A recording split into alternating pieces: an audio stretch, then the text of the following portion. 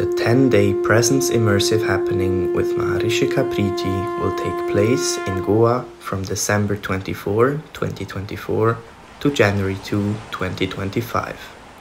For more information and to register, click the link in the description below.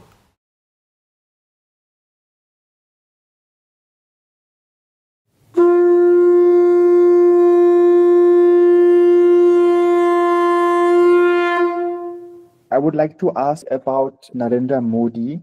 By the mainstream media, they describe as right-wing and pro-capitalism, and generally also put in a bad light. So I would like to ask you, what do you think about Narendra Modi?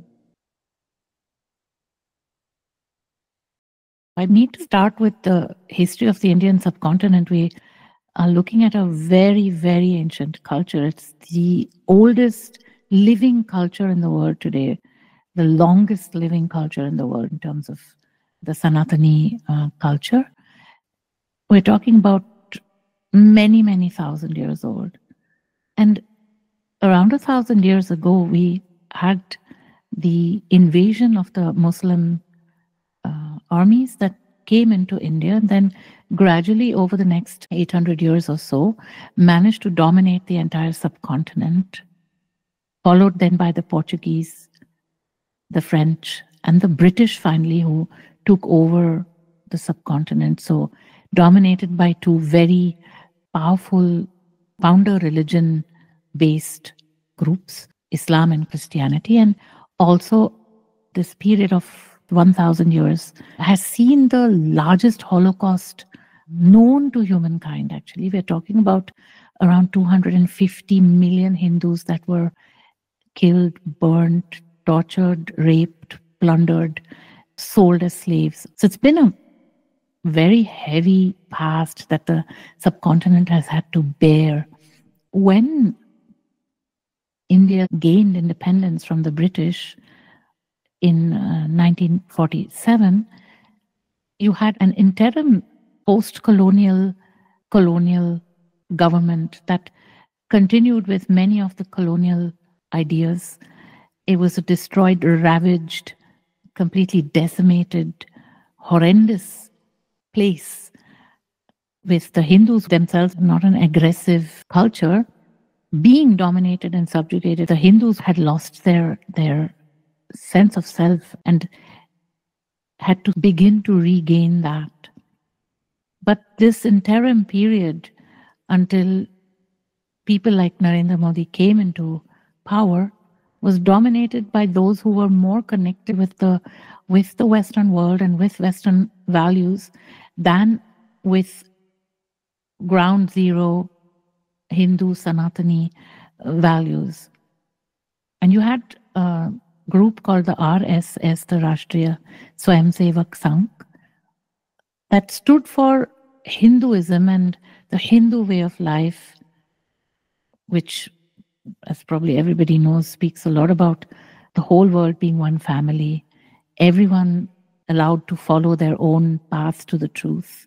All paths lead to the truth. There is no path that can be shunned. So the Rashtriya Swayamsevak Sangh, of the RSS, was this group that grew in numbers with the idea of creating a place in this world that would preserve the freedoms of Hinduism, or what was called Hinduism by the British. And Narendra Modi grew up with the RSS. He was formed by that idea of this nation that would be living the ideals of Sanatana Dharma. And then he became a politician, and of course, as every politician, and especially politicians in the subcontinent, he had to take up various faces and do many things which perhaps won't be considered to be exactly the nicest things to do. But his foundational energy has always been to hold the subcontinent together. He would be one of the great leaders of the Indian subcontinent. Narendra Modi would be one of those that has come now to consolidate this ancient civilizational space and give it contour give it a place in the world. And the means and methods he's using to do that may not always be kosher.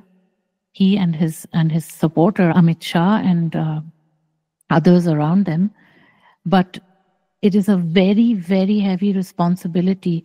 And in the long run, what is attempted here is to strengthen that one place in the world where there is true spiritual freedom. Because what determines the face of Bharat, of India, is not its wealth and its riches. It's not its ability to manipulate and go to war. It has always been its spiritual knowledge. And that has always been the aim of the leaders of the subcontinent who actually understood the essence of what that subcontinent is about. Leading 1.4 billion people is not an easy thing. And certainly one can't be a nice guy with a halo around his head to do that. Narendra Modi has started out something. He's going to go down in history as being the leader of modern times that started the process of this subcontinent finding itself again. Yes. Yes, Maharishikaa ji, thank you. Namaskar. Namaskar, Lino.